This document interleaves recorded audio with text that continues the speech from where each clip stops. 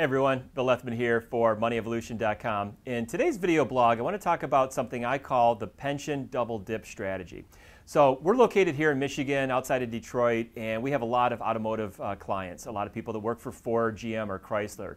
And like a lot of companies, Ford, GM, and Chrysler have all frozen their pension plan. So what that means essentially is that many of these people are not getting any further pension benefits. In other words, their pension's locked in place right now. And what's more is that some of these companies allow them to begin collecting their pension benefits as early, in some cases, as age 58, and have them be unreduced. In other words, they're going to get the same amount at age 58 that they would get even if they waited all the way until age 65. So there's really no benefit for them to work those additional 7 years in terms of what they could collect from their pension.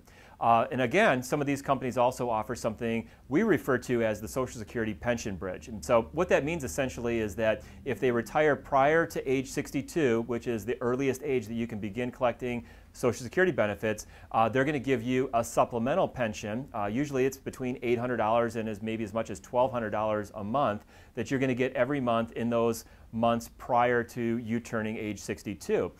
So that adds up to a lot of money. So what we've had a lot of clients do here is they actually retire from one company, they turn that pension benefit on, let's say at age 58, and then they go work for one of the competing companies, and hopefully they can make pretty close to the same amount of money that they were making before.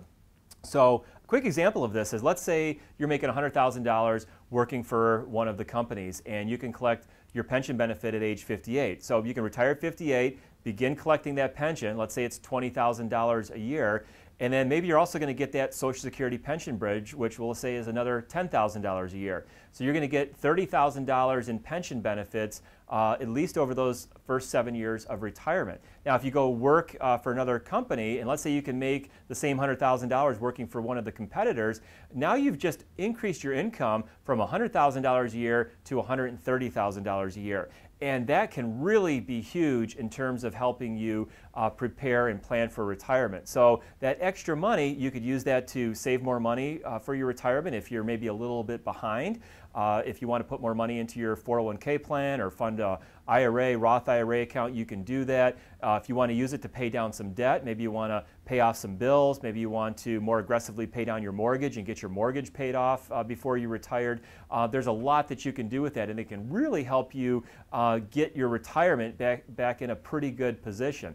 And then the other option is that you could just use it to say, hey, I'm going to work for a different company. Maybe that even entails a little bit less stress or a little bit more freedom.